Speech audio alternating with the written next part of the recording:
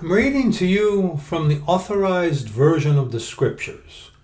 I can't really, if it's a little echoey, forgive me. I got OBS keyed up. We're going to be looking at something today, but please get your authorized version of the scriptures. Please read along with me word for word, verse by verse at some of the scriptures we are going to be looking at today. Okay, be a Berean, search the scriptures daily, whether these things be so. Okay, all right. And read along with me because sometimes the mouth goes quicker than the brain. 1 John chapter 2, verses 15 on to verse 17. Love not the world. Love not the world.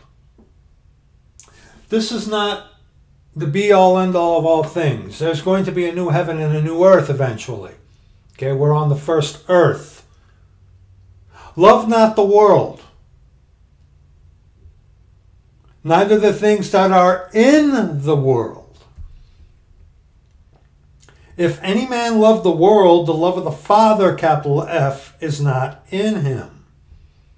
But see, if you love the things of the world and the world itself, there is one that is your father. That be Satan, who is the little g god of this world. And what does he do? Through, I don't have my cell phone over here, through your cell phones, your tablets and whatnot, what does he do? He flashes the world before you in a moment in time. And it's so much easier to do nowadays, especially when you're on your cell phone and you're flipping up and down and stuff like that. You can see all kinds of things. Just like that. You don't even have to leave your living room. Now, the real world, you want to go to like the Bahamas or Hawaii or wherever, just examples, you will have to get your rear end off the couch and go and do something. Yes, yes, but see, the complacency, the idleness. You know what happens when people don't do anything? Nothing. And what a better way to make a people that could have in them a fire. What better way than to extinguish that? But number one, quite possibly taking away some of their freedoms for their safety. You know, make them work, and then say that they got to stay home. Stay home. They use fear tactics and fear-mongering. While they're at home, what do? Well, what do? I got one of these too. A little tablet. What do? You get on that cell phone, right?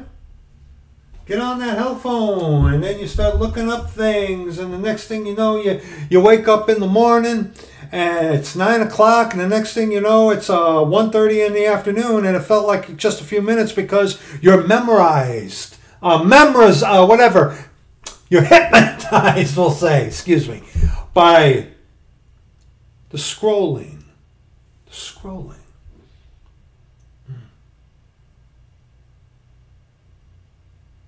Do you realize that Satan, through his temptation onto the Lord Jesus Christ, God our Father, do you realize what he said? All this will I give to you if you fall down and worship me. He takes him up on a high pinnacle and shows him all the kingdoms of the world in a moment of time.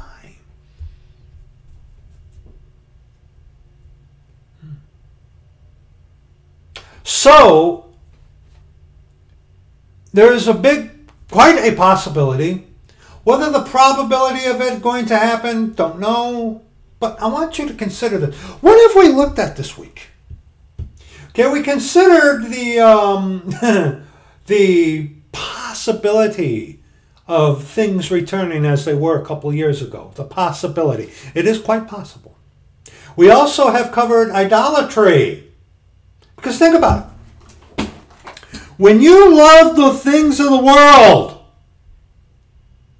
and the objects there, the objects that are extension of your covetousness. And then you have a self-appointed power, such as the Jesuitical government here in America, that will come down saying, it's for your better good, and take these things away from you. What happens? You get threatened. You get rebellious, right? But see, your rebellion gets shifted. Why? Why? Because, number one, you love the things of the world, and let's say that they reinstitute things as they were a couple of years ago, and you have to sit in your home, and you have a health phone, or one of these things, a tablet, or a laptop, whatever it is. And while you might not be able to go out in the actual physical world, through the eyes, through the ears. You know, Ignatius of Loyola did a whole thing, was about the five senses. You can read about that in the spiritual exercises if you're curious. But remember, the wisdom that is of this earth is what? Earthly, sensual, devilish. I have said this before, and I'm going to say it again. I don't want to go blind. Okay? I don't want to go blind. But sometimes with these individuals who do not visually see, they have to go off of other things, other senses. But the lust that could be presented to you by that bright, shining angel of light, they don't have that temptation. They have temptations just like us, but differently. But see, the eye, the gateway through the eye,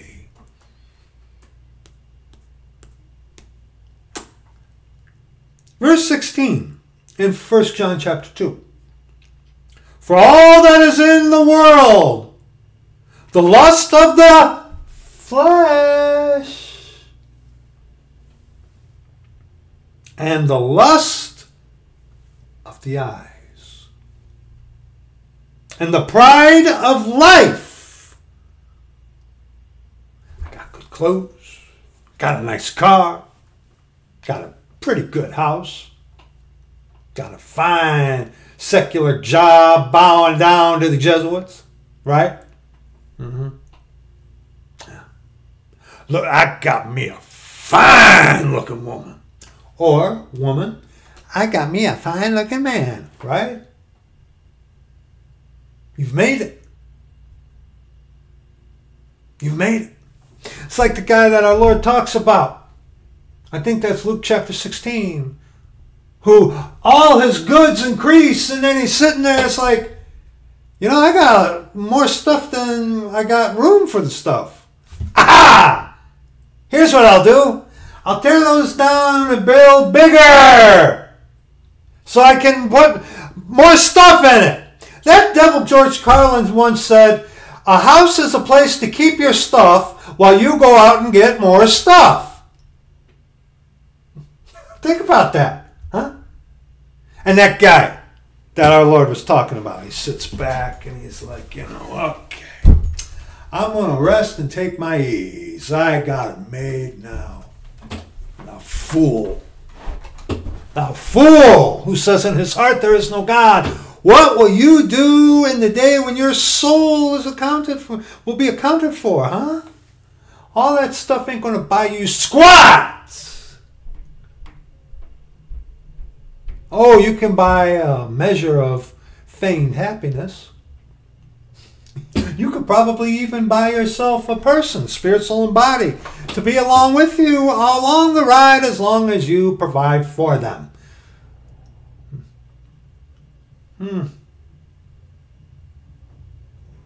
How does this begin? Lust of the flesh, covetousness. I want it. And the lust of the eyes. Sometimes I wish I were deaf and blind, huh? And the pride of life is not of the Father, capital F, our Lord Jesus Christ, but is of the world. And the world passeth away. This, right there. This is not permanent. Well, the earth abideth forever. There's going to be a new earth and a new heaven. Okay? Whether this one earth is regenerated or whatever, nonetheless, there is going to be a new earth. Okay? Okay? And the world passeth away, and the lusts, and the lust thereof. Because think about it. Satan, for so many of you, when he gets you through the eyes, begins with a lust in the flesh, but it's usually the eyes. It can be the ears. It could be your taste. It could be your smell. Yes, it can. You know, for example, just an example, okay? I'll hear Fear Factory, and my feet get a doing things, Gotta run away. It's like, shut up! I haven't done this lately, but you taste that greasy McDonald's cheeseburger, hardening your arteries and killing you. It's like, gotta get me more of that. You're walking down the road and you get that unmistakable whiff of marijuana. Or you're walking down the road, walking your dog, and some girl dressed like a whore walks by you with the most wonderful ointment of the apothecary. Most wonderful perfume. And it captivates you. It's like, I'll tell you what, man, this nose of mine is... But there are many other senses, yes. But the lust of the eyes, which begins with the lust of the flesh. Now, we've talked about, on many occasions, being careful about what we put before our eyes. And we're going to drill this point home a little bit today. We are also going to be looking at a video that a dear brother sent. Only going to be doing the one, brother. The other one that you sent along with this one was okay. I don't trust the individual. I don't trust the individual doing this, but this we could be neutral about it because we're giving fact. You'll see what I mean here in a bit. Turn to Psalm 101. We're going to go through the scripture first before we go through this 10-minute video. Okay, we're going to get the scriptures first, and then we're going to go through this video, okay? Psalm 101. We're going to have some expository here, but only up to a point, okay? Psalm 101, verse 1. I will sing of mercy and judgment. Unto thee, O Lord, will I sing. I will sing of mercy and judgment. Ah, yes. The old, only God can judge me. Don't judge me. Blah, blah, blah, blah, blah. They don't like judgment. Lost people, Christians, they don't like judgment. You know why? You know why they don't? Because they don't judge themselves. They don't judge themselves in the light of Scripture. They compare themselves among themselves, if anything. Okay. 1 Corinthians 2, verses 12 on verse 16.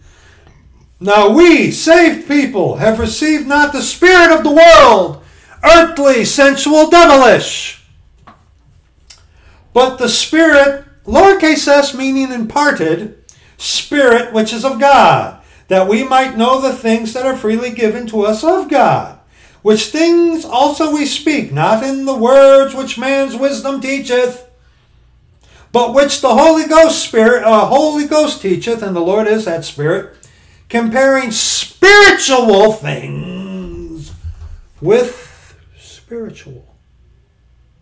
Lost people are dead in trespasses and sins, but they are still spiritual creatures. Remember, God breathed into their nostrils, and man became a what? Living soul. You are comprised of three components. Like God, we have a spirit, we have a soul, we have a body. Now this is a little thing, but think about it. There are those out there who say it backwards: body, soul, and spirit. Spirit, soul, and body. This is a little Brad thing, okay? And you can go ahead and say Brad, whatever. Think about it. When you say body, soul, and spirit, you're starting with what? Tissue. Mankind is a spiritual being. But Brad, they're dead in trespasses and sins. I know that. But see, there's a spirit there. Spirit of man. And the spirit of man is what? Earthly. And Satan was cursed to eat dust all his life. The serpent, in Genesis. We're dust. Okay? So what spirit is in them? The spirit of man, the spirit of this world, which is all about the flesh, what they can see with the eyes, and the pride of life. Okay? And see, in our context, we have got the Spirit of God, not the spirit of the world. Okay? We were imparted, meaning with the lowercase s there, we were imparted, God himself. Hence, and then see in verse 13, which things also we speak, not in the words which man's wisdom teacheth, philosophy and vain deceit, but which the Holy Ghost teacheth, and the Lord is that Spirit, comparing spiritual things with spiritual. So the spiritual things is what? The Holy Ghost within a saved, born-again believer, a saint, with spiritual. The Authorized Version is a spiritual book.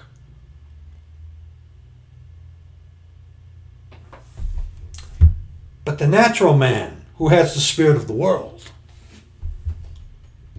receiveth not the things of the capital S, God himself, Spirit of God, for they are foolishness unto him. Neither can he know them, because they are spiritually discerned. Neither can he know them, because he is his own God. Going out with the lust of the flesh, lust of the eyes, and the pride of life. See, there has been, for the most part, not for everybody, of course not, but in a way, there has been an abundance in this nation.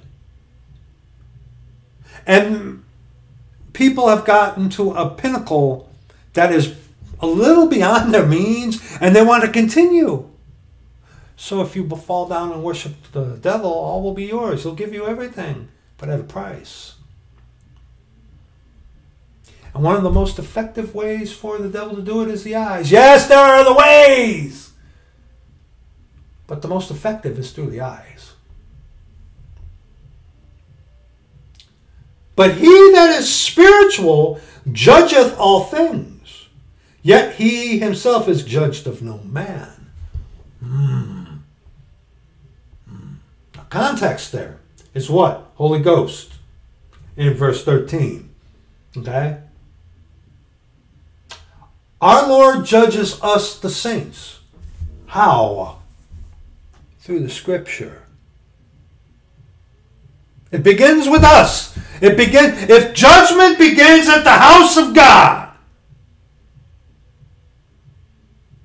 okay? It begins with us, examining ourselves daily. What are you putting before your eyes?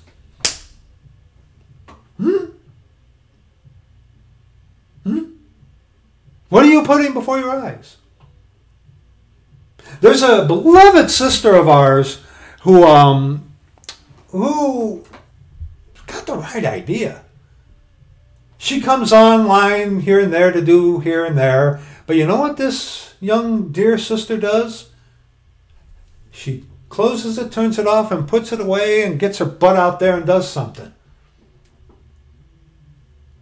Even I myself, brethren, there comes a time or a day where it's like, okay, got to turn everything off and get away from it and go outside, do some tracting, walk Xena, or spend a day with my wife talking about whatever, okay? We got to be careful what we're putting before our eyes, especially this late in the game.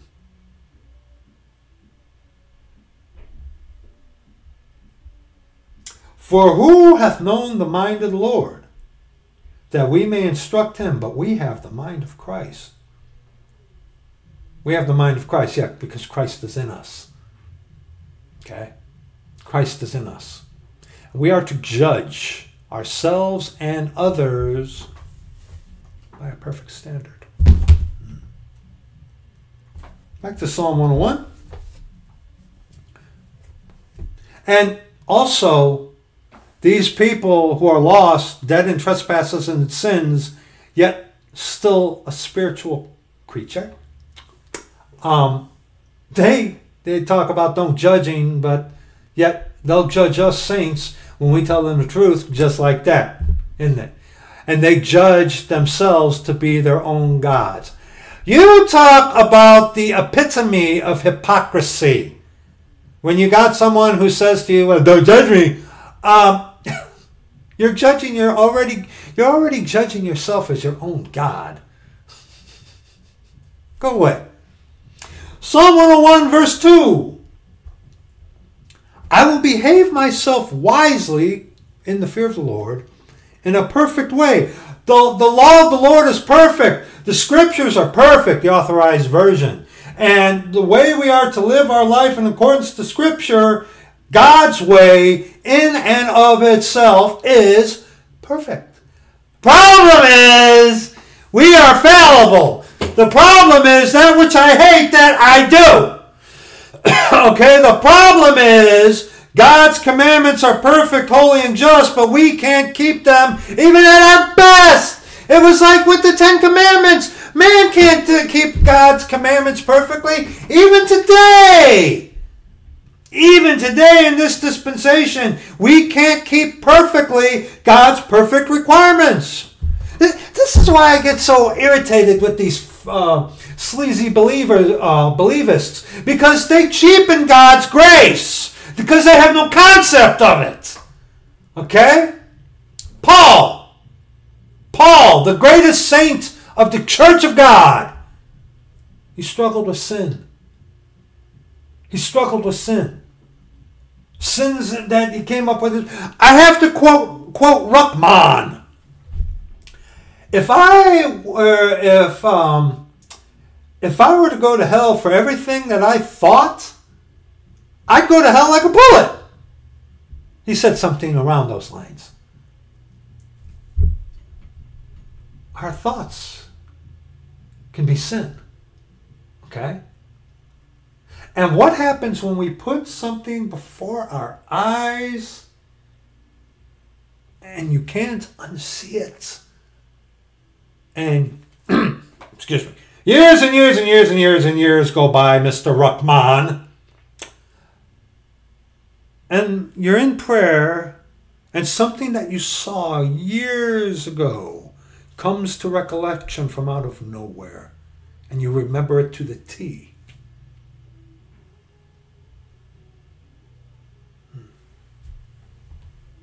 I will behave myself wisely in a perfect way. When wilt thou come unto me? I will walk within my house with a perfect heart. Perfect is mentioned twice there. Different dispensation, keeping in mind this was faith and works, no eternal security during this dispensation. But the perfect is all centered on what? The Lord. Perfect way and a perfect heart. A perfect heart is a broken, contrite heart. Okay? Not a heart that believes it's its own God. Okay? And of course you have Romans 12. Romans 12, 1 and 2. You know them by heart and that's good. Are you living that?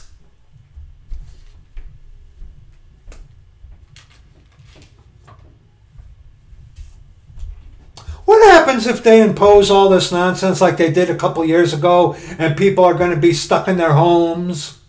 If they don't revolt and tear apart the country? Speaking from the premise of America, I can't speak for other nations because I'm not there. You can, son. But anyway, what happens?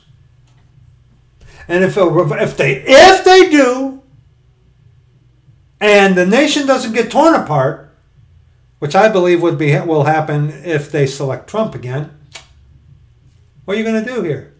What are you going to do? Oh, get yourself a fancy schmancy cell phone or a tablet. You know, we will watch documentaries and informational things. And we watch YouTube, and we also will watch some stuff on that crazy Odyssey, okay, which is incredibly anti-Semitic. But we will watch these things, and some of these commercials that come up, a lot of hell phone commercials coming up. Have you noticed that? If you watch a video on YouTube trying to learn something, or watching something about, let's say you're watching something about vehicles and they got, it's monetized and they come up with a commercial within the video, right? And you got 5 seconds until you can click away from it. That way they get their money. But it's a hell phone commercial. A fancy schmancy titanium one even, right? And I forget what it is, titanium and the conductor thing with 5G. I can't remember what that's about, but you're right, brother. There are some dark times coming. You got to remember, in the book of Revelation, says that the whole world will go after the beast and worship him. Oh, how can the whole world do it? Huh? Well, you get yourself one of these tablets here and you turn it this way, and then you can get the whole view of it a little bit better. And this is basically a little television set in your hand. Okay? Why do you have it, Brad? There was a time when my phone died. I was talking to a brother from Ohio, and all of a sudden my phone died. And I had gotten one of these, and I redid it, and as if you needed to know that, But, yeah. So they're going to put you in the houses and open you up to more technology and show you the world in a moment of time, huh? Romans 12, 1 and 2. I beseech you, therefore, brethren, by the mercies of God, that ye present your bodies a living sacrifice, wholly acceptable unto God, which is your reasonable service. He died for you. He saved you. He called you out of the world, out of Egypt. He's called you onto him to live holy and righteous for him to be an example onto the world. He doesn't want you to be like the world to win the world.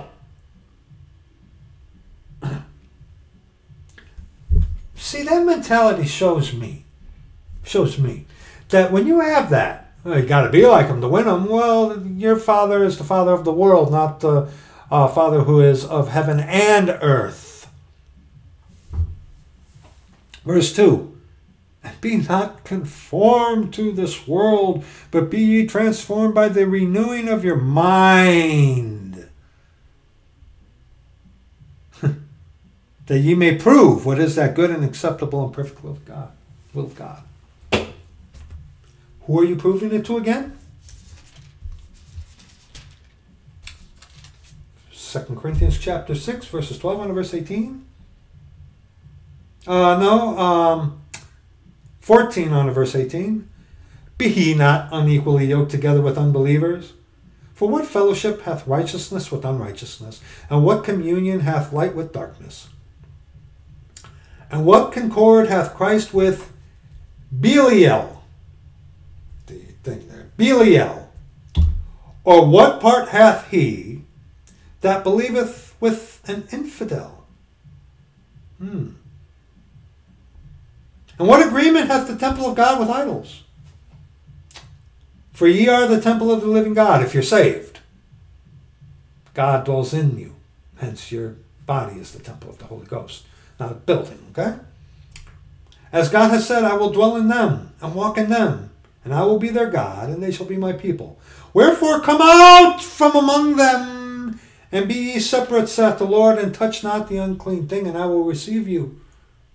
And I will be a father unto you, and ye shall be my sons and daughters, saith the Lord Almighty. Now, Psalm 101, verse 3. I will set no wicked thing before mine eyes. I hate. I don't hate you. I despise you. You filth, you think you're something special, you pond scum devil. Don't you got a hotbed to go to sometime soon, buddy? Sheesh. I will set no wicked thing before mine eyes. I hate the work of them that turn aside. It shall not cleave to me. I hate the work of them that turn aside. That offer you these things. But see, we have a choice. Like Moses, he turned aside to see why the bush didn't burn. And when the Lord saw that Moses turned aside to see what? To see the Lord. But how many people are being turned aside to see the world given to them in a moment of time? This thing about the eyes again. Genesis chapter 3, verses 4 and verse 8. And the serpent said unto the woman, Ye shall not surely die. Because he said, Yea, hath God said. For God doth know that in the day ye eat thereof, then your eyes shall be opened. When man has wide open eyes, what happens? We'll find out. And ye shall be as gods, knowing good and evil. Verse 6. And when the woman saw every precious stone was Satan's covering. Sin is made specifically to look so appealing to your flesh. It's so beautiful. Oh, I got to get me some of that. And when the woman saw that the tree was good for food, and that it was pleasant to the eyes, and a tree to be desired to make one wise, she took of the fruit thereof, and did eat, and gave also unto her husband with her, and he did eat. When they saw. And what, of course, happened? Verse 8. Let's keep reading. And the eyes of them both were opened, like Satan said, and they knew that they were naked. They were walking around stark butt naked in the presence of God before this. They were just flapping around, No shame. It's like when you're married, okay? You can be in front of your spouse in your birthday suit, okay? And you ought not to be ashamed. I know there's a thing called modesty, but hey, it's like, I tell my wife, we're husband and wife, it's okay, we can do these things. Hey, is this a little too much for you, huh? They were ashamed. And the eyes of them both were opened, and they knew that they were naked. And they sewed fig leaves together and made themselves aprons. So their nakedness, which they before was like, oh, whatever. You know, it's just a perfect, okay, a perfect relationship there. But when they did what he said not to do, she saw and went for it.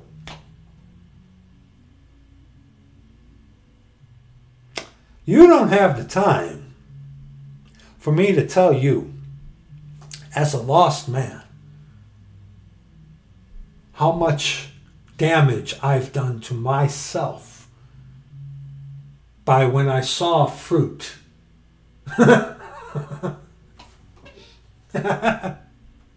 Every pun intended, huh? When I saw fruit that looked gorgeous to the eyes and went after it. Think about Amnon and Tamar when he lusted after his half-sister or stepsister. He was related to her. He was sick of love. What happened? He got part of that fruit, didn't he? And then that love that he thought he had turned into hate. I don't know who came up with the saying, but you better be careful what you wish for. Let's continue. Verse 8. And they heard the voice of the Lord God walking in the garden in the cool of the day. And Adam and his wife hid themselves from the presence of the Lord God amongst the trees of the garden. And yes, they saw God visually with their own eyes. God walked around. Okay. Okay, just like it's going to be in the kingdom of heaven, okay, and in eternity, okay? We're going to be able to see God, all right? So, because they disobeyed, in comes shame. Something that was originally intended to be beautiful, like the, a husband and wife walking around in their birthday suits, okay? Brother, sister. Okay, now granted, I understand, you got windows and you can consider it, but, if you're husband and wife and you are inclined to do that in your own home, you sure draw the blinds, sure, go ahead, that would probably be the better thing to do, of course, but, amongst yourself as husband and wife, there should be no shame there, okay? You know that? The bed between a husband and wife is undefiled. You can do anything you want as husband and wife. With consent, of course, but, okay? But see, the whole point is she saw. And look what happened.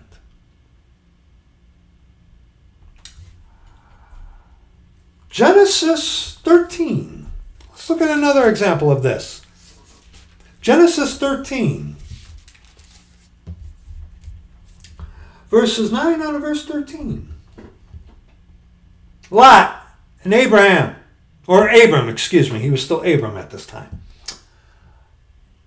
Yeah, Abram and Lot had because their stuff was too much, huh? Verses 9 out of verse 13. Is not, and this is Abram speaking unto Lot, is not the whole land before thee? Separate thyself, I pray thee, from me. If thou wilt take the left hand, I will go to the right. Or if thou depart to the right, then I will go to the left.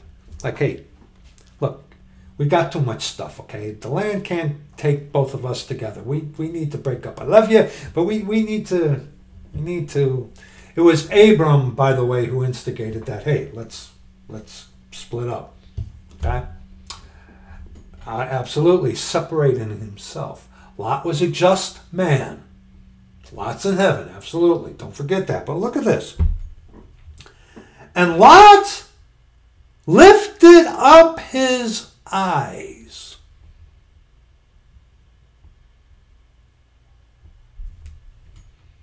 And beheld all the plain of Jordan, that it was well watered everywhere. before the Lord destroyed, Sodom and Gomorrah. So, hold on. He lifted up his eyes and saw, oh, look at how pretty that is.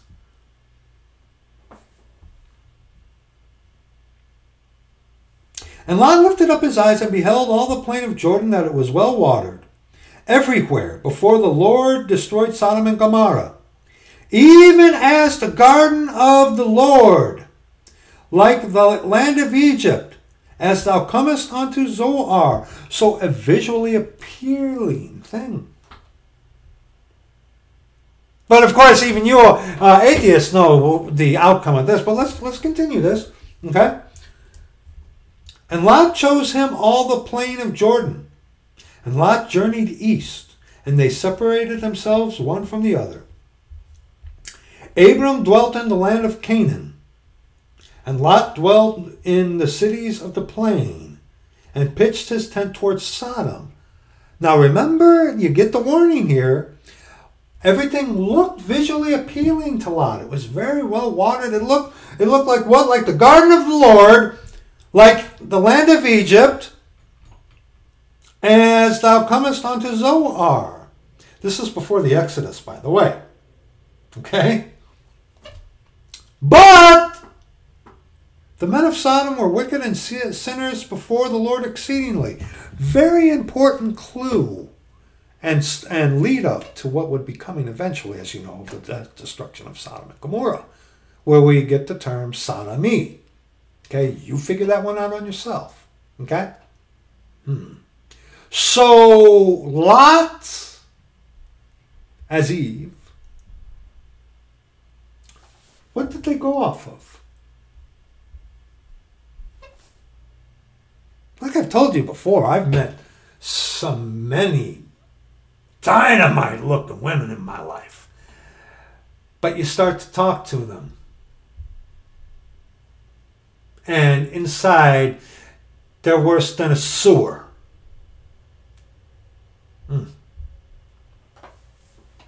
Proverbs 6. Proverbs 6. We all know what happened with Adam and Eve because of what, the garden.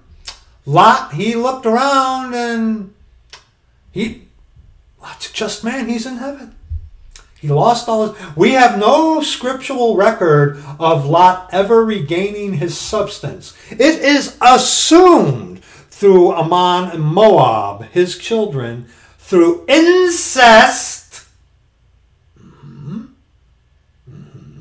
Yes. Okay. Even thus, too, we got to remember the gene pool was a lot better than the dilution we have here. Besides, it came out, the law wasn't written yet. Okay. There's many variables there, because people, there was incest in Scripture. Yeah, there was in the beginning parts. Yeah, there was, because that's all that was available. And the gene pool was not as messed up as it is now. But in the law, the Lord finally got to a point, it's like, okay, that's done. Don't do that anymore. Okay, because the population had reached a thing and a bunch of diversity and whatnot. Okay, all right. Don't be afraid to tackle that when you come across that, brother, sister. That's actually quite easy to refute, okay? Proverbs 6, 20 on to verse 29. My son, keep thy father's commandment and forsake not the law of thy mother. Bind them continually upon thine heart and tie them about thy neck. Today's the 6th. Go figure. When thou goest, it shall lead thee. When thou sleepest, it shall keep thee. And when thou awakest, it shall talk with thee. For the commandment. Stop.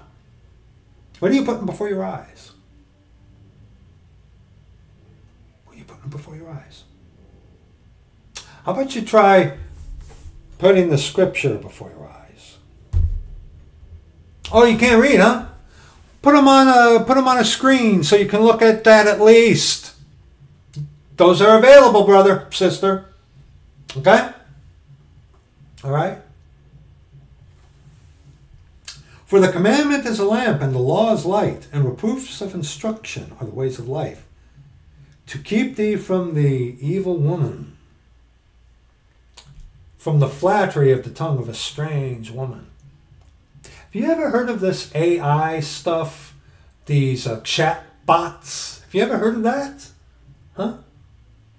That you can do on your cell phone or on the tablets or whatever? You ever heard of that one? Lust not after her beauty in thine heart. Neither let her take thee with her eyelids. So when you see, this is addressing what you're looking at. Doesn't sin look so beautiful? It's getting colder now, but it's like, you know, walking around when it's hot and seeing girls wearing dental floss and wearing things that only a husband should see. And you're the bad guy when you look at a piece of meat being dangled in front of you. Yeah. For by means of a whorish woman, Mystery Babylon, the great, the mother of harlots and abominations of the earth, the promoter of all this nonsense, Satan's church, Satan. For by means of a whorish woman, a man is brought to a piece of bread, and the adulteress will hunt for the precious life. Can a man take fire in his bosom, and his clothes not be burned? Look what happened to Eve. Look what happened to Lot. Look at your own life, what happens when you went after something that you know now that you shouldn't have.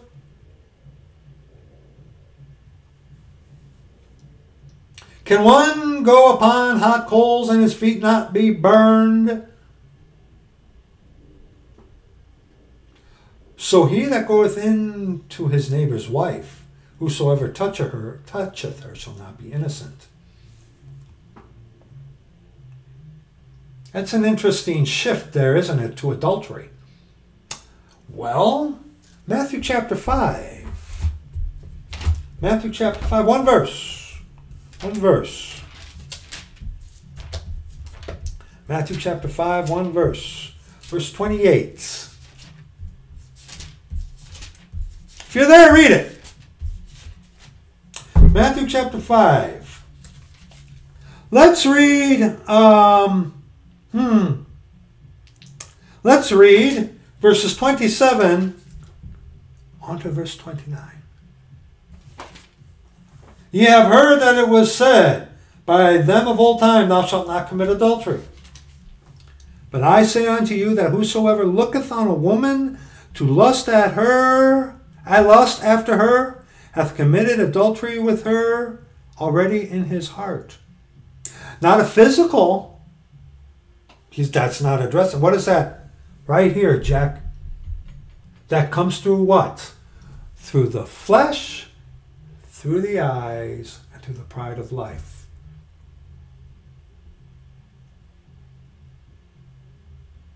Looking at another man's wife.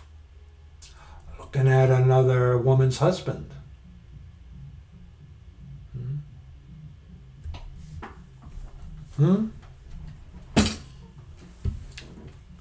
Oh, and the thought of foolishness is sin. We're going to touch on that in a second, but let's, verse 29. And if thy right eye offend thee, pluck it out and cast it from thee. For it is profitable for thee that one of thy members should perish, and not that thy whole body should be cast into hell. Begins with the eyes. Sorry if you hear that nonsense in the background. I cannot control my neighbors. Job 31. Brad, don't we have a video that you're going to look at? Yeah, we do. I told you, we're going through the scriptures first. Job 31, verses 1 on to verse 12. Job, when he was defending himself, we talked about this in another video. I made a covenant with mine eyes. Look at what he says. Why then should I think upon a maid?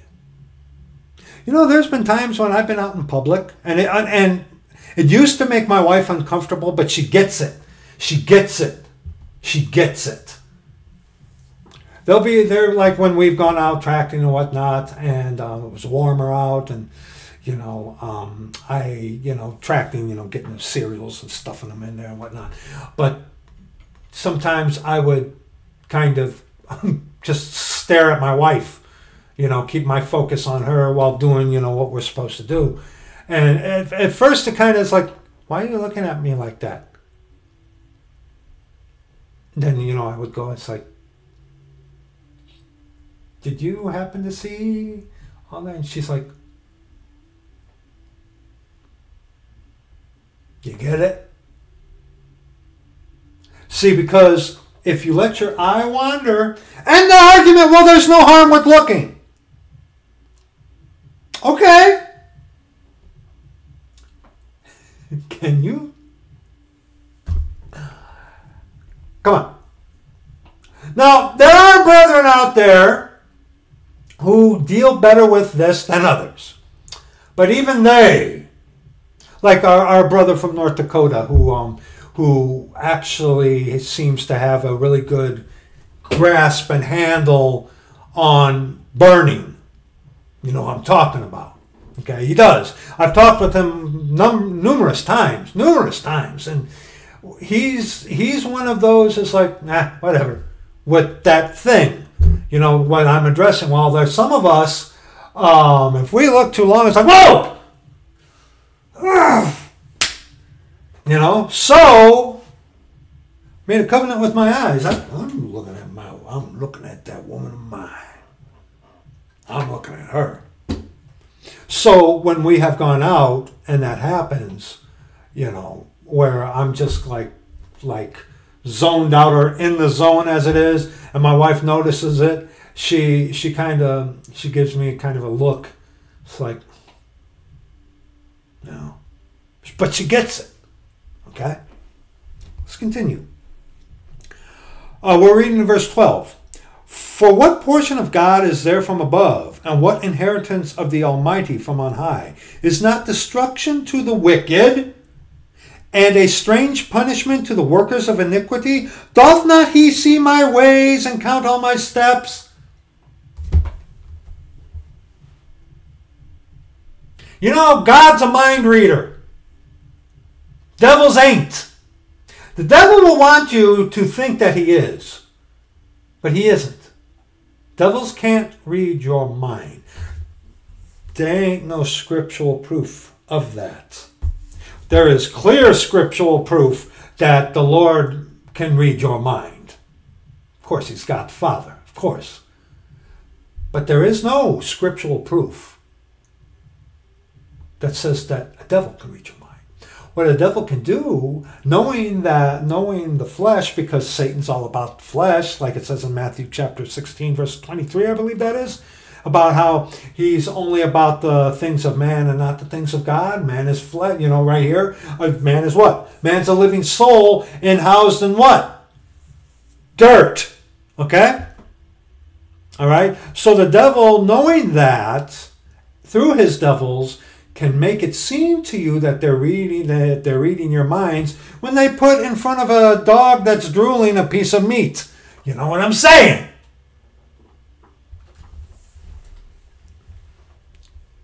If I have walked with vanity, or if my foot hath hasted to deceit, if your eye offended, cut it off, pluck it off. Your hand, if your foot, cut it off. If your hand, okay?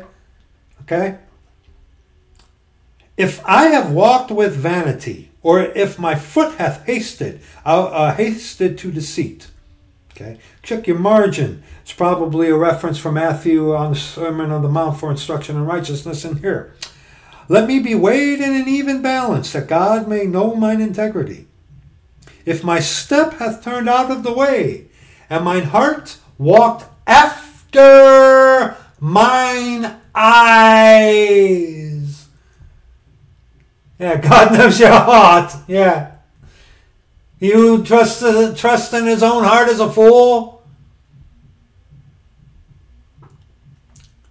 And if any blot hath cleaved to mine hands. There it is.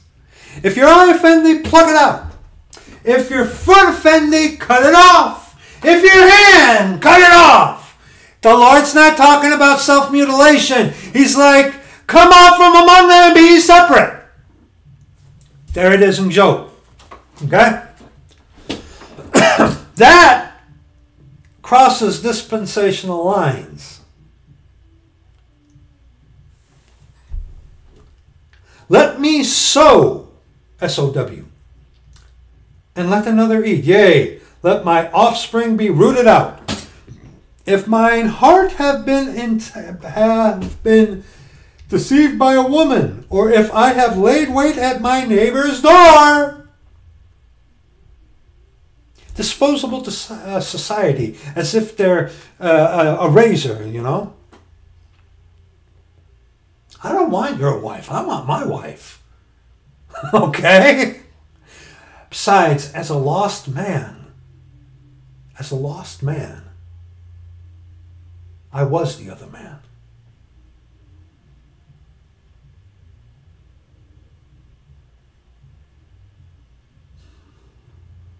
I'm forgiven for that, but you know, you talk about a memory that the devils will, when I'm having moments, especially when my heart's acting up, you know, the devils will bring those memories.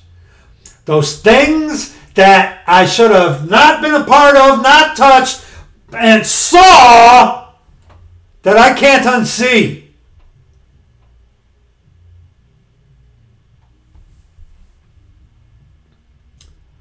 Then let my wife grind on to another, and let others bow down upon her. For this is an heinous crime. Yea, it is an iniquity to be punished by the judges. For it is a fire that consumeth to destruction, and would root out all mine increase.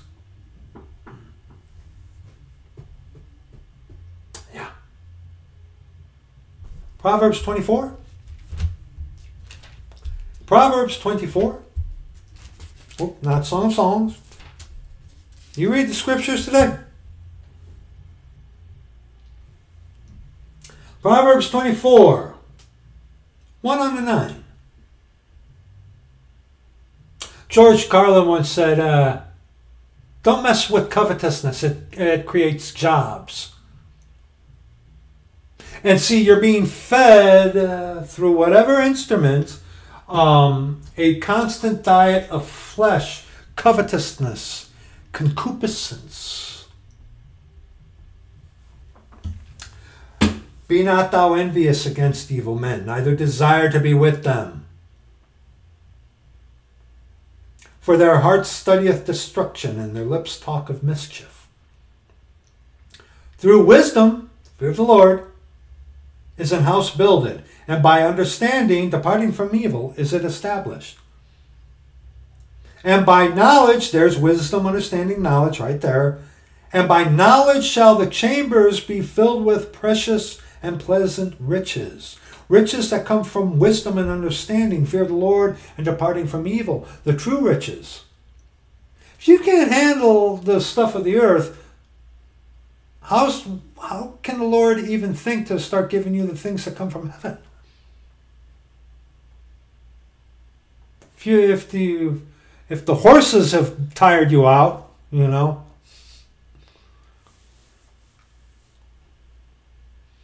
A wise man is strong. Yea, a man of knowledge increaseth strength. For by wise counsel thou shalt make thy war, and in the multitude of counselors there is safety. Wisdom is too high for a fool. I like that. The fear of the Lord is too high for one who says in his heart there is no God. Of course. He openeth not his mouth in the gate. He that deviseth to do evil shall be called a mischievous person. Person is his spirit, soul, and body. The thought of foolishness, behaving as if you say in your heart there is no God, is sin. And the scorner is an abomination to men. So what do we do? Obviously, this is in context to saved people. But if you're lost and you're watching this, you want to really consider of what's coming down the pipe and just how dangerous these things actually are. Well, Brad, you use one. Yes, I do. Yes, I do. But you know what? Sometimes you just gotta put it down and back away.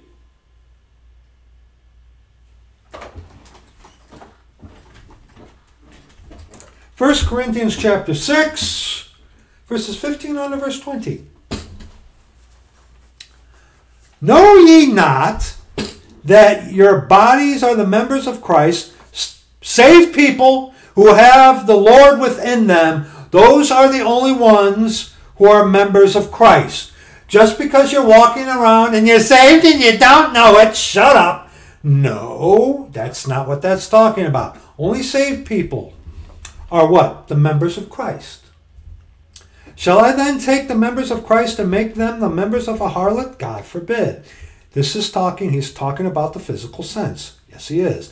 But that's not the only application to this context. That's a problem. When you got people who say something like, well, they'll come to this, well, that's only talking about the physical. So then what? That gives you every excuse, because all things are lawful for you, to commit adultery and make yourselves member with a harlot in a different fashion, even though it's not physical. Just as if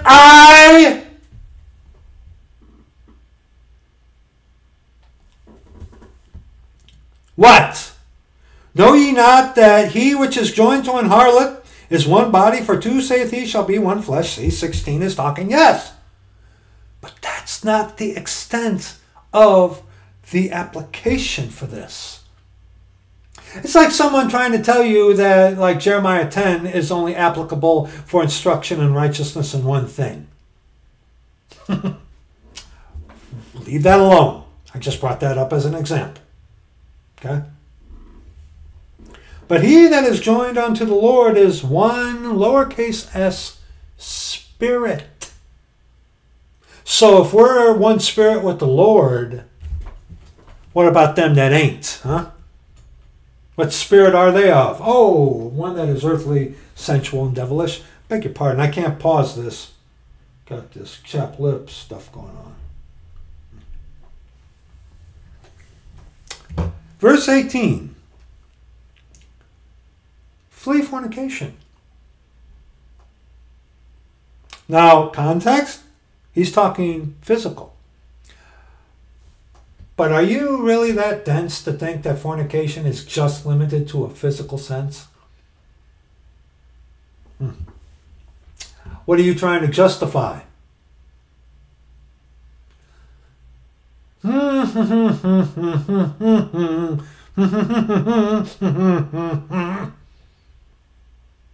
Yeah. Flee fornication. Every sin that a man doeth is without the body. Note that. But he that committeth fornication sinneth against his own body. Again, context, he is making the fornication there clearly in the physical sense. But also, flee fornication. Every sin that a man doeth is without the body. So, there are other types of fornication, even though Paul is specifically addressing the physical kind here. What? Know ye not that your body is the temple of the Holy Ghost, which is in you, which ye have of God, and ye are not your own? That's only applicable for us who are saved. For ye are bought with a price, death, burial, and resurrection, and the blood shed on the cross. Therefore glorify God in your body and in your spirit, lowercase s, which are God's. Meaning belongs to him, not that you are a god. You never know with some of these devils. Ouch.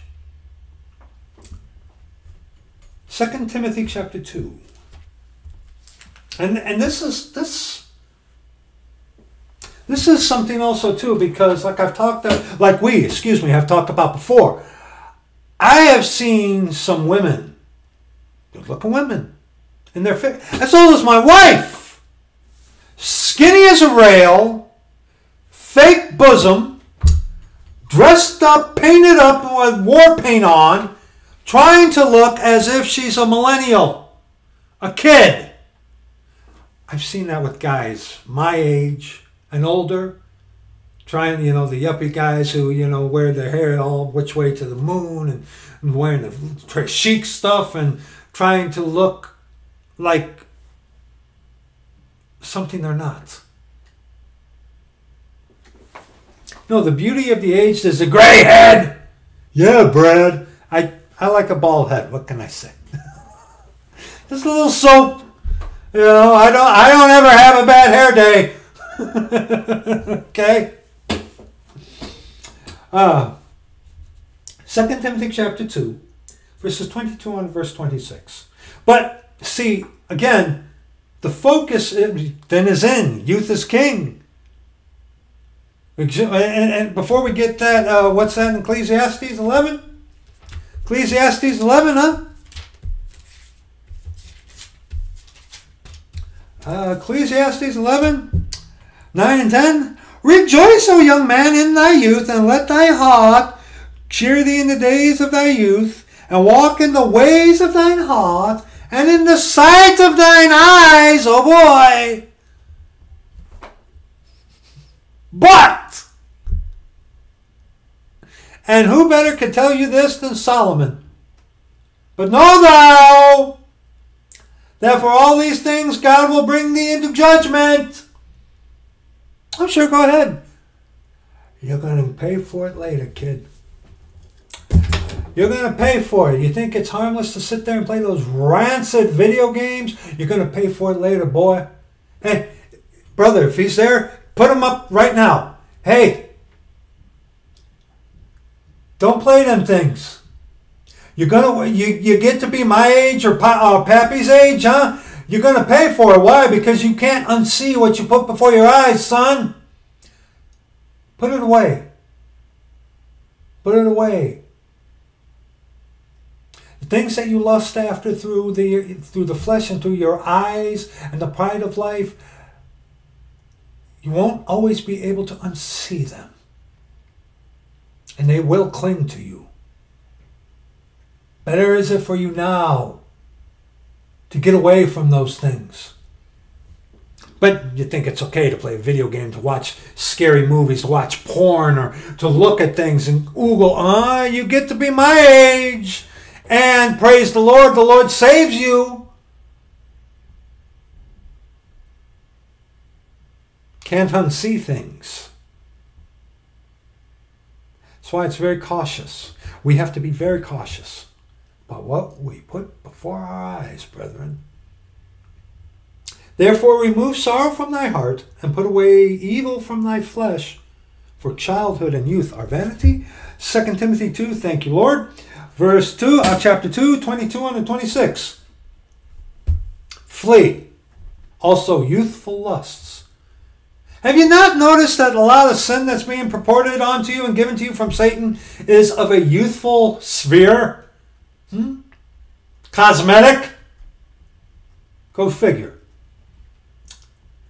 But follow righteousness, faith, charity, which is self-sacrifice, peace, with them that call on the Lord out of a pure heart.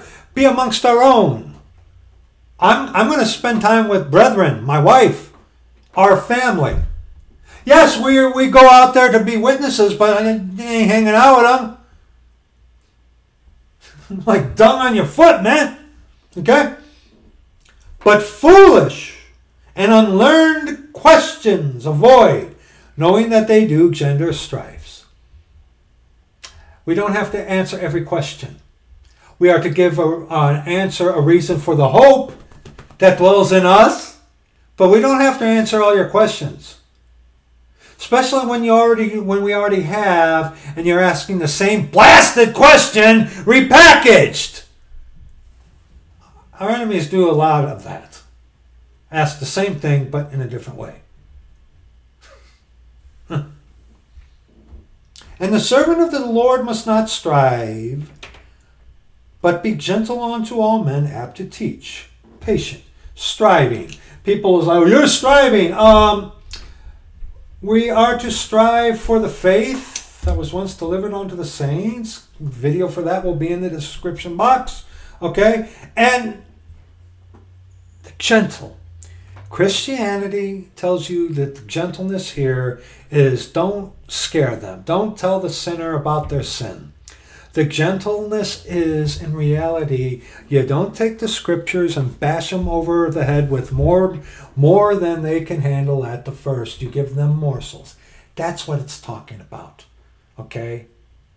It's not telling us to be sissified little people who are walking on eggshells, afraid to say, hey, unless you are broken of your self-righteousness and be a man and take responsibility for putting the Lord on the cross, and you have the hell scared out of you and call on his name, guess what?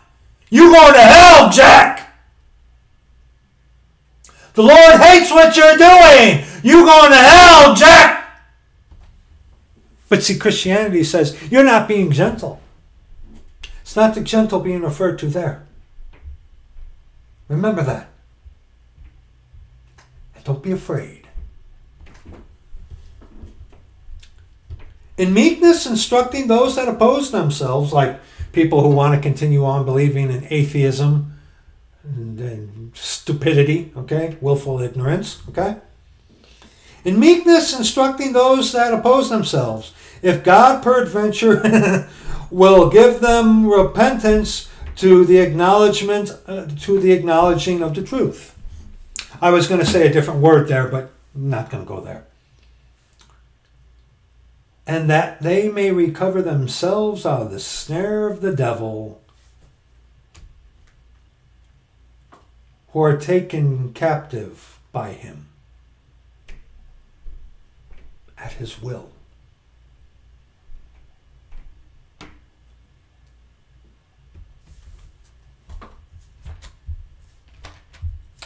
Romans 12, just one verse, verse 9. Romans 12, verse 9. If you're there already, read it.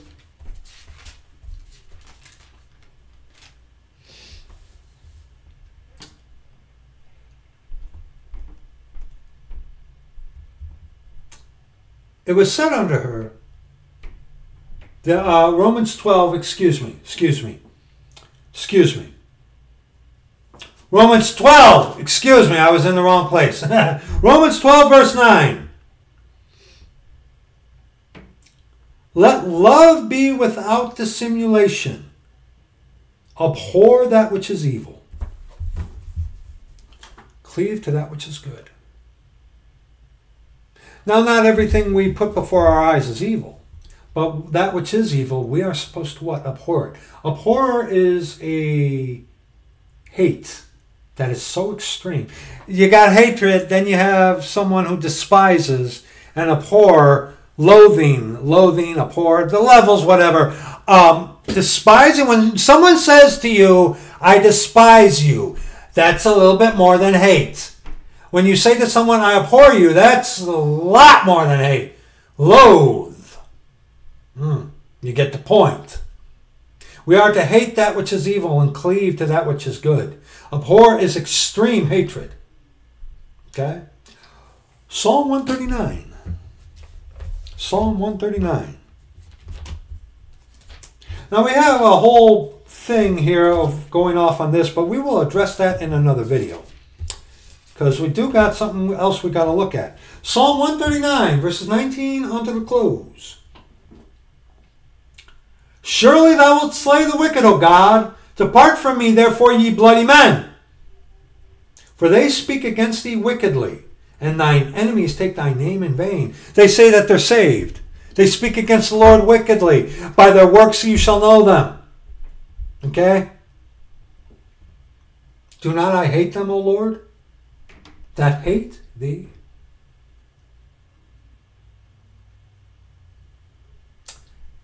And am not I grieved with those that rise up against thee? I hate them with perfect hatred. I count them mine enemies. If you're an enemy of God, you're my enemy. I am to hate what the Lord hates and love what he loves. And if you are against the Lord Jesus Christ, you are my enemy. I am to hate you with perfect hatred. And I'll be honest, there are only two people that I can look at you and tell you I hate. Myself first, and a certain guy from England. Oh, Brad!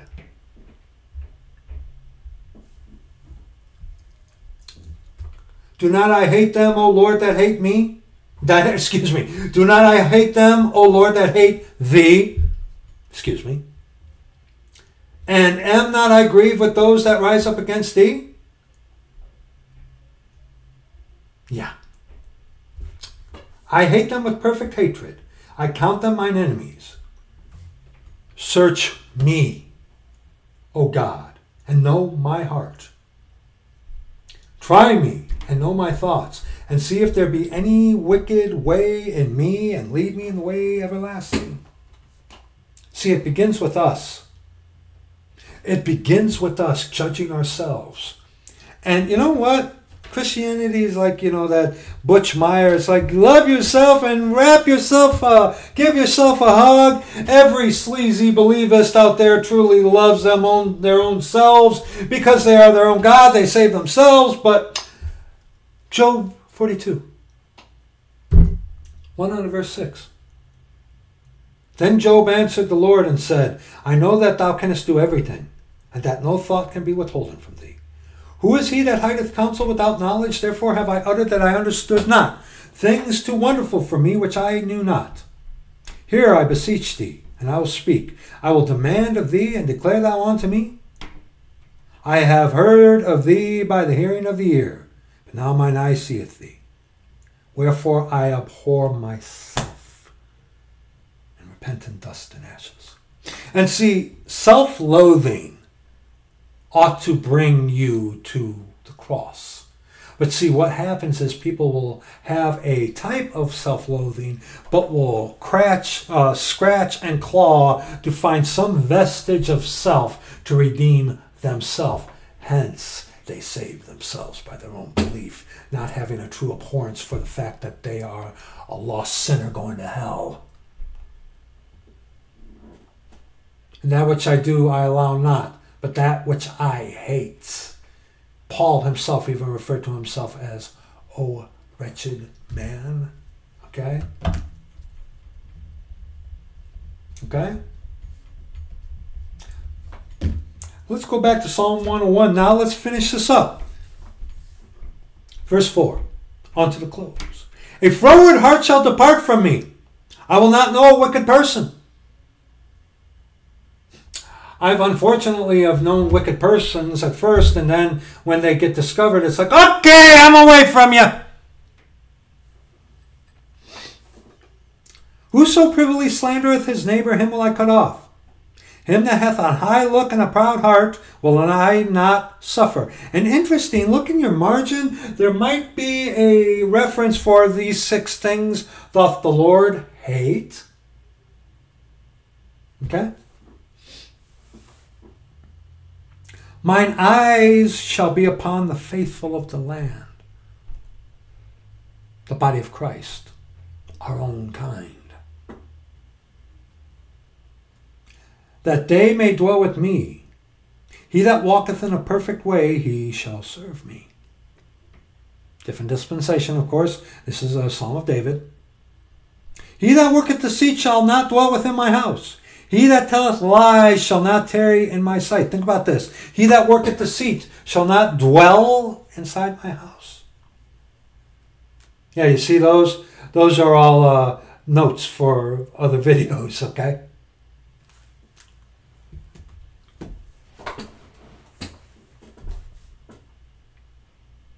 He that worketh deceit shall not dwell within my house. He that telleth lies shall not tarry in my sight.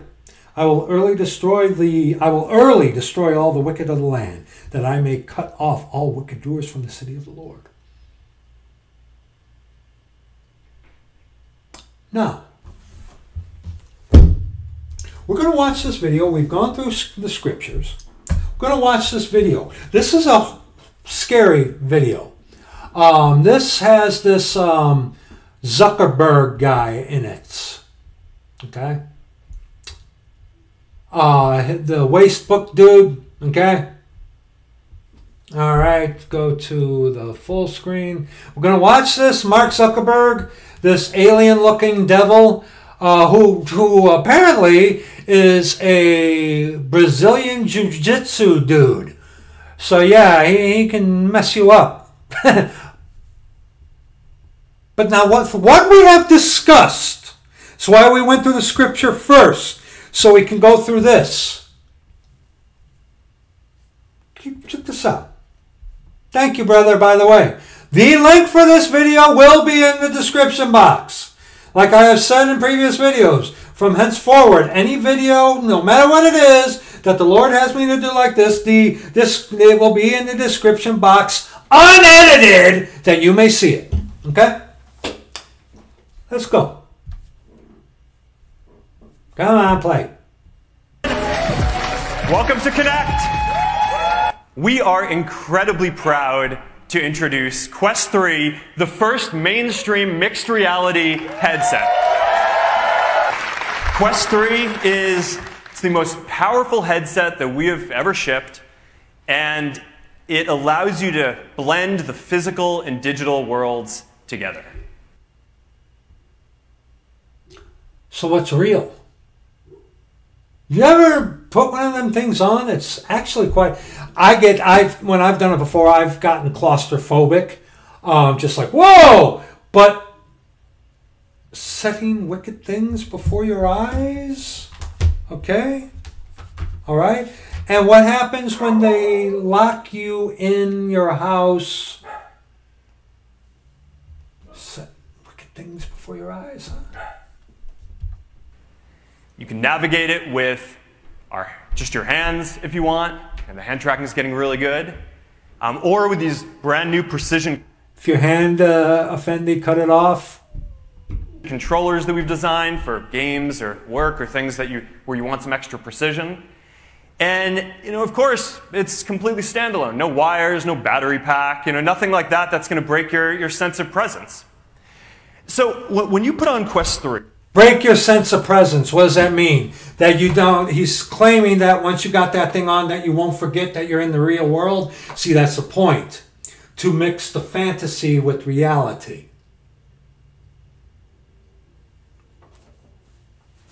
I don't believe that there's going to be replicant Terminator dudes walking around. I don't believe that once whatsoever. But with this kind of technology... People already don't live in the real world anyway. Wow. Wow. You see the physical... Look at this guy. Look at that guy. Come on. I mean, come on. He looks like an alien. Okay? He's also, like I said, some like Brazilian jiu-jitsu master and could put an plata on me and kill me like that. Wow. Yeah, continue. Only now it is a canvas that you can bring your digital objects into the world. Quest 3, it understands your space, so you can play with the world around you. You can solve Lego. You can play with the world around you. Shape your own reality. That's witchcraft! Bending, shaping, shifting reality, if I'm not mistaken. That is the definition of witchcraft. Ye shall be as gods, knowing good and evil. Create your own little world. Lego puzzles, or you can build your own creations on any flat surface in your room. You can play games like BAM with your friends sitting around a table, whether you're physically right there together, or even if they're far away. People love working out in Quest. But now, if you're doing a body combat workout, the targets are going to come at you in your physical room. Whether you're in your living room or if you're in your home gym, you'll be able to look around and see the room around you, so you're going to be a lot more comfortable, swinging your arms and moving your body. Now, these experiences are possible because Quest 3 shows your physical space with... That looked a little devilish, didn't it? 10 times more pixels than what we had on Quest 2. And it automatically maps the space that you're in using 2 dedicated color camera sensors and a depth sensor, which makes it so that if you pick up a digital ball and throw it at the physical wall, it'll bounce off it. Now, this also means that you're going to be able to take a big virtual screen and just drop it wherever you are, and it'll show up in your physical room. And this is going the ultimate replacement of TV. You know, in the book of Revelation, it says all will worship the beast. How are they going to worship? Through what? What medium? Some kind of internet medium, I believe. Hey, make the image come to life. You put that on your head, and hey, there's that man of sin, the son of perdition, in your living room.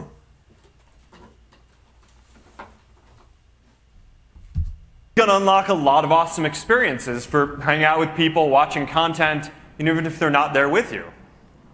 Now, one thing that I'm pretty excited to share today is that Xbox Cloud Gaming is coming to Quest in December.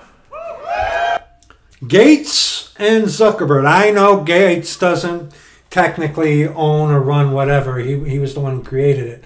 But Xbox, Microsoft, and Zuckerberg, oh boy. And next year, we're launching something that we call augments, which are basically persistent, spatially anchored digital objects that you can interact with. So, you can put a frame on your wall with photos and videos from Facebook, and people are cheering this.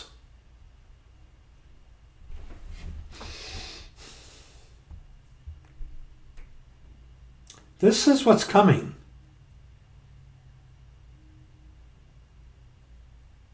God help you. God help us. Instagram, you can put a digital portal next. When you have this kind of capability, what other need would you have for the physical, real world about you? You're a man or a woman and you're lonely. Hey!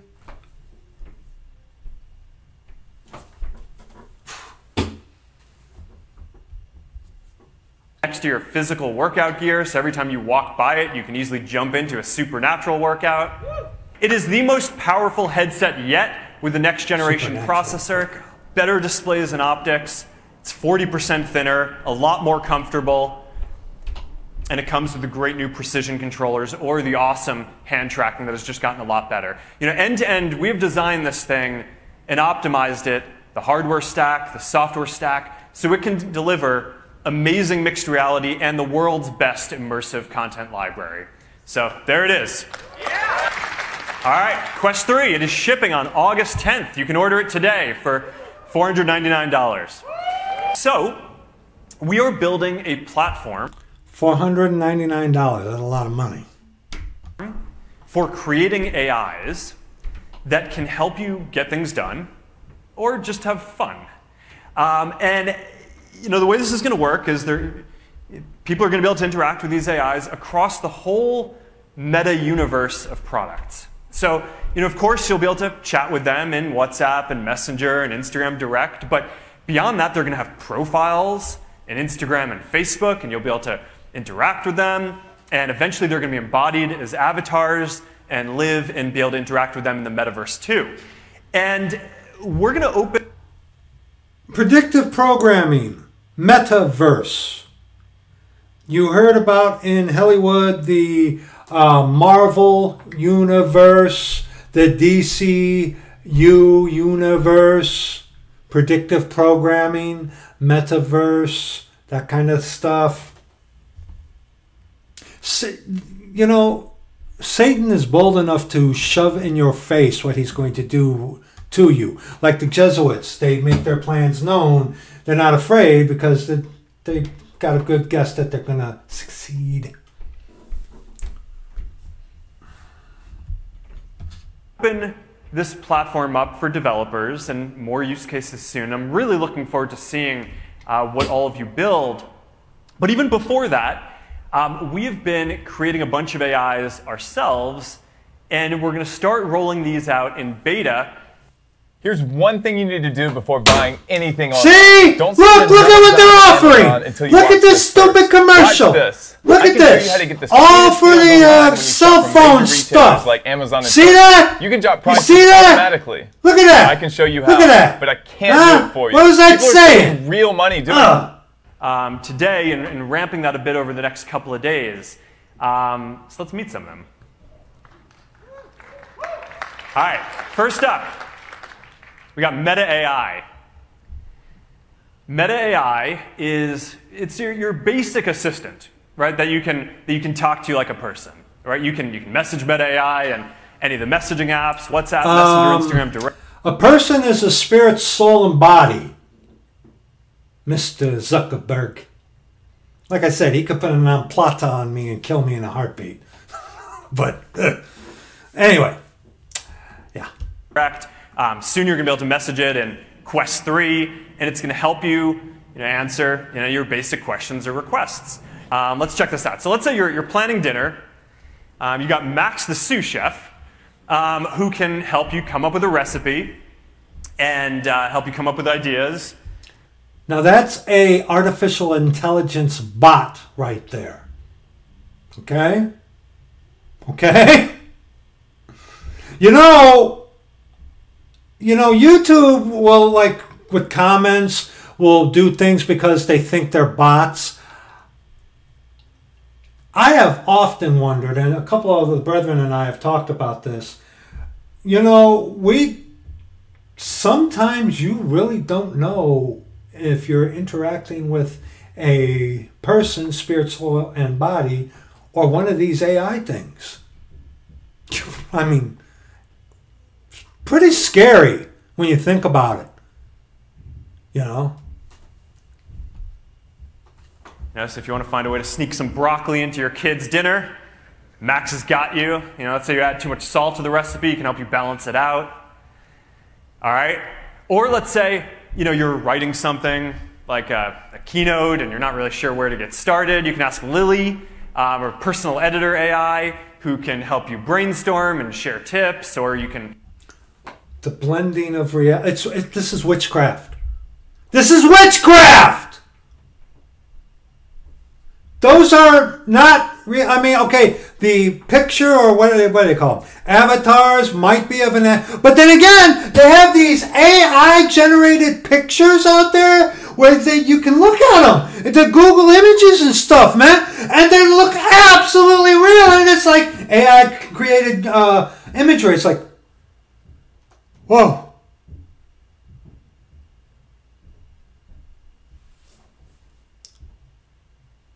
More human than human is their motto. It's not funny.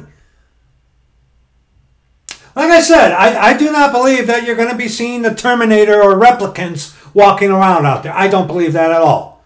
I don't believe that at all. This. You can have an AI chatbot.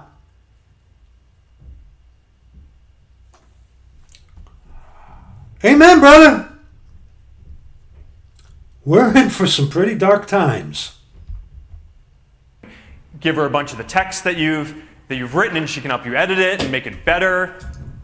Or maybe you're traveling and you're trying to plan a road trip with your kids. You've got Lorena, who's going to be able to help you find the best barbecue on the road trip, or find a good national park or a beautiful spot to take the kids. Let's say you want to play a role-playing game. Well, now you can just drop the Dungeon Master into one of your chats, and let's check this guy out. Let's get medieval, player.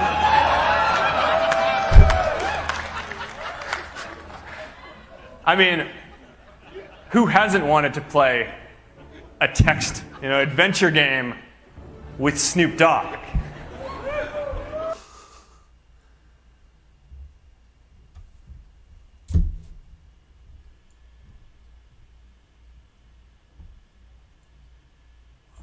What do I say?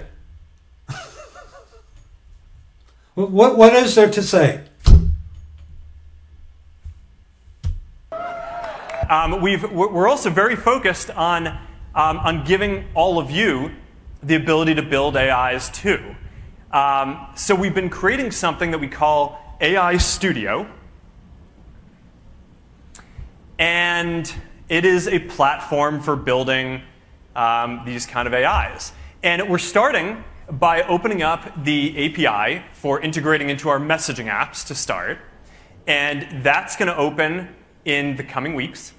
We are also building a sandbox so that people who don't code can also train AIs like this. And we're working on that and iterating on it. And we hope to have that out sometime early next year. And we're also working on bringing all of this to the metaverse too, where you're going to be able to have... Remember the predictive programming that the Jesuits have done for years now. Metaverse. They prepared you with the Spider-Verse, the Multiverse, the Marvel-verse, and the DC-verse, remember? Okay? See, these people have been prepared for this.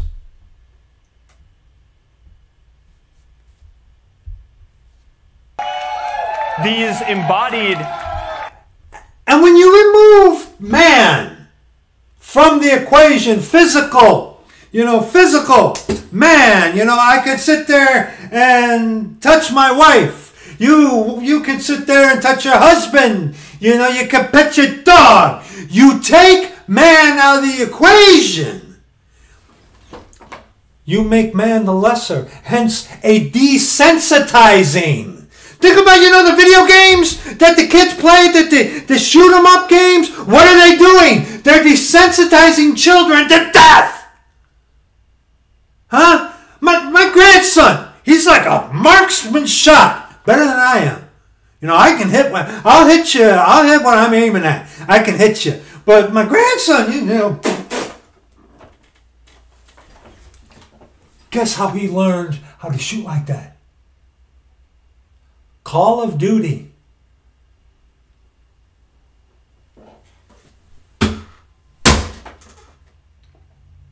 Don't you for 1 second, pal.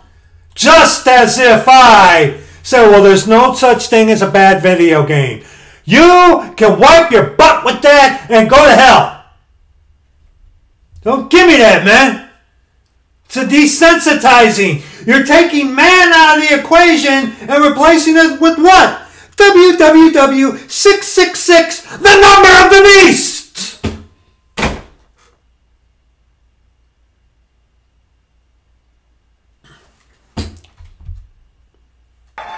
These AIs will be able to be embodied as avatars. You'll be able to make them as NPCs in the different games and experiences that you build and all of the different Horizon worlds. And I think that that's going to be really neat. So that brings me to the last thing that I want to show you today, which is the next generation of Ray-Ban Meta smart glasses.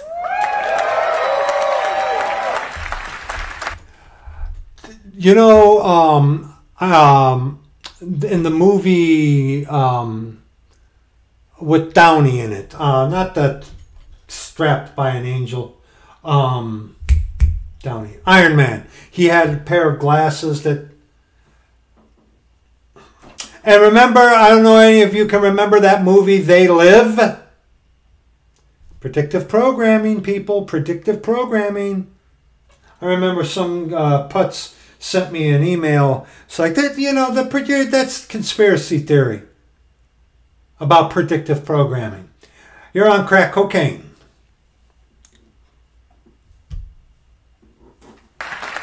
Now, these are designed so you can stay in the moment and stay connected without having to take your phone out. You can capture what's going on around you. You can share with your friends in the world. Everything about this is upgraded from the first version.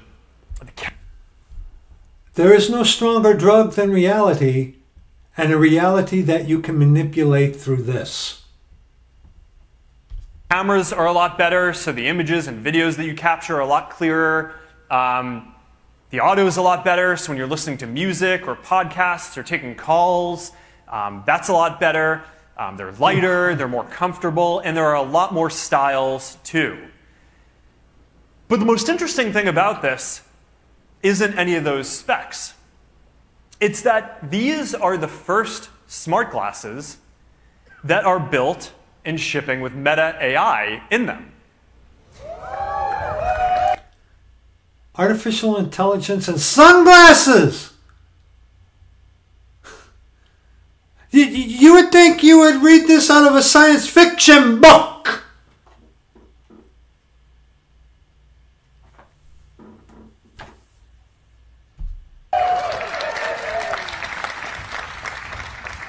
So, starting in the US, you're going to get this state-of-the-art AI that you can interact with, hands-free, wherever you go.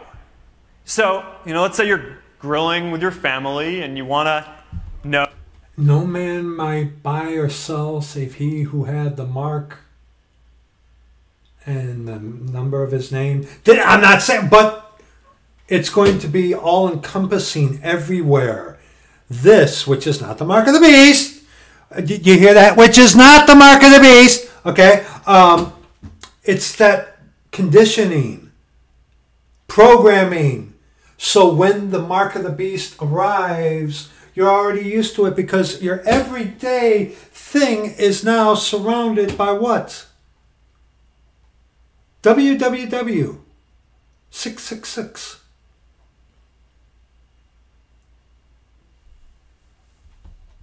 World Wide Web, internet, that kind of thing.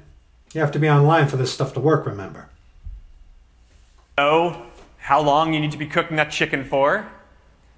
Or you're playing pickleball and hits the line and you want to know if that's a fault. She disagrees, but you know the truth. Or let's say you just want to settle a debate, some trivia as you're going out through the world. Just ask your Ray-Ban Meta glasses and they'll respond and get you the answer. You are going to be able to live stream to your friends and followers from your glasses. All right, these Ray-Ban Meta smart glasses. Okay, that's enough. That's enough. You get the point. You get the point.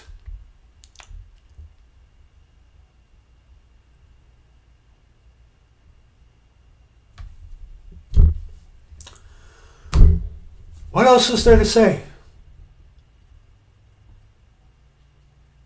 Little children, keep yourself from idols. In Jesus' name, amen.